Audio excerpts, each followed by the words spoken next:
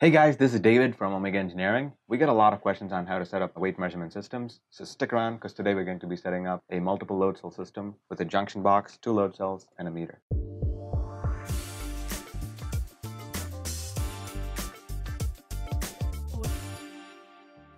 So, most common weight measurement systems have multiple load cells beneath each leg of the tank that you're going to be mounting it under. For the purpose of this demonstration, we have two Omega LC62SP load cells that are rated for 10 kilograms, hooked up to this very exotic high-tech device, also called the 2x4.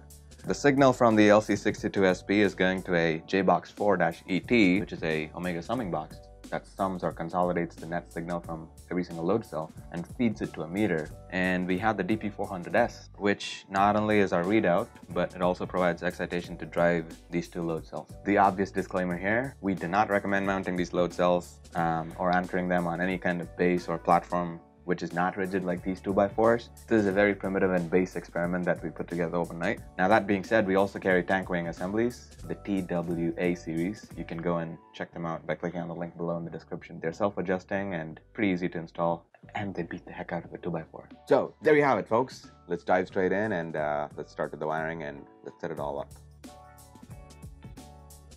So here we have two Omega LC62SP single point load cells. So we have 4 wires that are coming out. Red being your positive excitation, your black is the negative excitation lead, green is your positive signal lead, and white is your negative signal lead. And you have a shield or your drain wire, which you would be connecting to the shield on the terminal block. So if you look at the terminal block over here, from the top you'll have positive signal, shield, negative excitation, and positive excitation. So just correspond what the leads stand for from the load cell. So green would go to positive signal, white goes to negative signal, and then shield is your clear wire, and then black is your negative excitation, and red is your positive excitation. Do the same thing for the other load cell as well, and connect the other load cell to a different terminal block. So now that you're done with connecting the load cell to the JBox4 terminal blocks, if you look at the bottom of the JBox4 over here, you should have another terminal block. Now that is a terminal block that actually connects to your meter or your readout or any kind of DAC system, and you'll kind of see the same thing.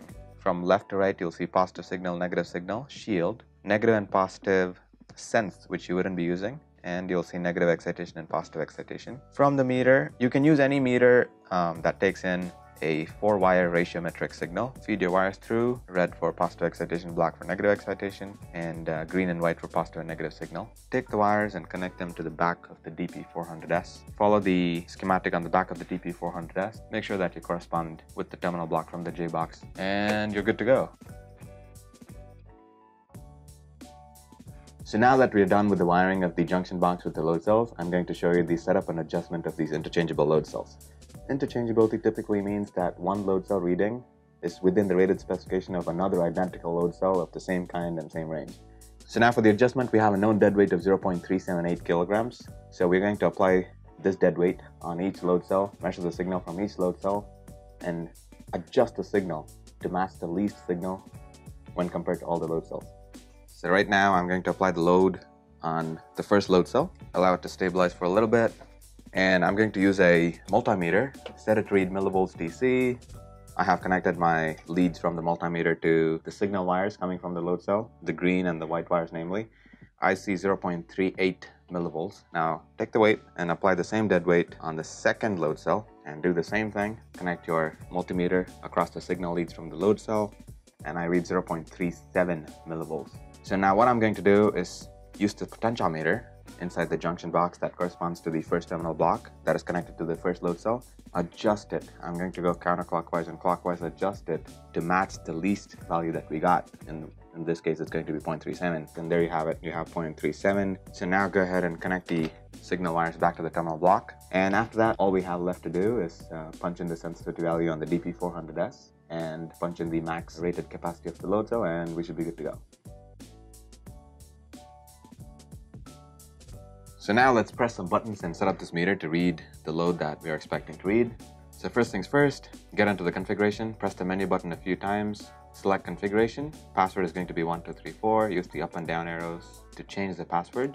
So now I'm inside the configuration menu. You'll see a bunch of options in there. So first option is going to be analog input. Select the analog input. Sensor type, strain gauge of course. Select strain gauge, scroll down, you'll see millivolt per volt sensor. Select millivolts per volt. Now usually it's the millivolts that you get when you apply rated load over the excitation voltage that you're supplying. Common excitation voltages would be 10 volts DC. So in this case, since we got 0.37, divide that by 10, you get 0.037. I'm going to be punching that in. So it's 0.037 millivolts per volt. Use the up and down arrow to change the value of the digits and the menu button to scroll through the digits. Hit select once you have the values stored in there. Scroll down, you'll see decimal point. Since I want to read with as much resolution as possible, select 0.000. Select measurement units. Scroll through the list of options, select the units of measurement you want. I want to read in kilograms, so I have kg selected. Hit select and then scroll down, you'll see full scale. Now full scale is the value that you want to see when you have the load applied on all 4 load cells at the same time. Now in this case, we have set up this unit to read 0.378. So I'm going to punch in 0.378 kg and hit select to save that, and boom, that's it. We're good to go. And hit the menu button, which is the last button from the top, a few times. You'll go back to run mode. Now you might see a value that is not the actual reading that you expect to see. There might be a 0 offset. So to tear that out, hit the menu button once or twice. You should see the tear button pop up. Press and hold the tear button. That should zero out the reading, and you should start reading from 0.000 kg again, like so. Now let's go ahead and apply the weight. First load cell, there you have it, 0.378. Apply the weight on the second load cell. There you go, 0.378. Apply the load on both cells. The summing box sums the weight that is applied on both cells, and bam, right on the money, 0.378 kilograms. So that's it for now, folks. And as always, if you have any questions, feel free to call us or send us an email, and we'll be more than happy to help you.